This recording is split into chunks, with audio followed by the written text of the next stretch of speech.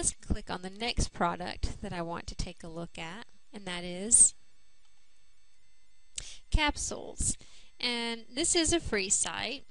It looks a little bit like an art gallery, so of course it kind of lends itself to art projects or anything where you might be using photography, anything that's very visual. But it's also a great way to promote, say, something like a science fair, or perhaps even a contest or a program where students are making any kind of presentation. Because as you can see from these, you can use simple, straightforward images, but it will also let you embed video as well. And they just kind of have these nice, spectacular backdrops, and it's flash-based, so you're able to kind of move images side by side, and you can embed music into it. So it's a pretty popular site that's used by city officials, politicians, artists, all different kinds of professionals, really. And also, too, because it works as a timeline, it kind of is ideal for history projects. Or if your class is working on a large group project, let's say, or a long-term group project, it's kind of a nice way to track their progress from start to finish, show where they began and where they ended up.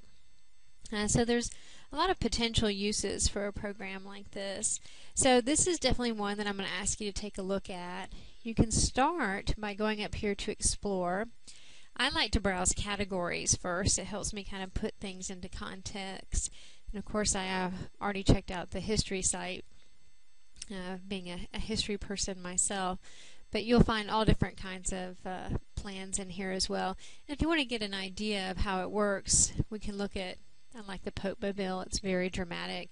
We can open up this sample simply by clicking on it. And we see very, very dramatic backdrop, very dramatic music that you can add in there.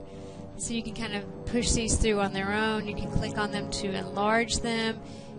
Basically, through your mouse, you have a lot of control over the images. And then the other thing that's so great about this product is it's easy to share. So once you decide to make something, as you can see, you can easily embed it on your Facebook wall. For our iPhone fans or users, there's a free app that you can use. So definitely go ahead and log into this one. It's really easy. You just create a screen name and a password.